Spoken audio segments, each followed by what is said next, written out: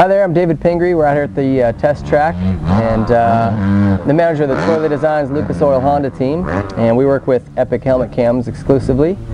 And so we're going to go through a little drill today to show you how to apply one onto your helmet. Now this is little Wilbur Hahn's helmet, and he's already got one stuck on, but basically all you're going to want to do is clean it with Windex, some type of surface cleaner, and then you take one of these little devices here. If you want a more permanent application like this, peel off the 3M backing and stick this thing on.